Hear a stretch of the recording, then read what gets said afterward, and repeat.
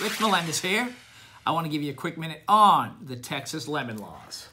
The lemon laws create a repair obligation on a manufacturer, converter, or distributor when they sell a new vehicle and provide an express warranty on that vehicle, and there is a defect that falls under the warranty. It provides for replacement or refund after a reasonable number of attempts have been made to repair the defect that falls under the warranty.